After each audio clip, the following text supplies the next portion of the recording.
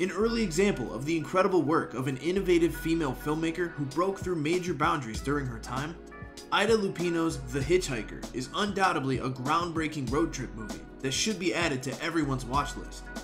Although its plot is simplistic, it's an extremely well executed film noir, and the first mainstream one to be directed by a woman. Among Agnès Varda's most celebrated works is Cleo from 5 to 7, an unforgettable piece of feminist cinema. On top of being an influential French New Wave essential, Varda's movie is mandatory viewing when it comes to woman-directed films, mostly for how it handles female agency in a patriarchal society.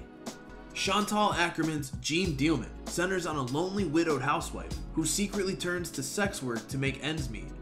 Despite being met with divisive feedback when it was released, Chantal Akerman's feminist picture is now widely considered to be one of the greatest films ever made.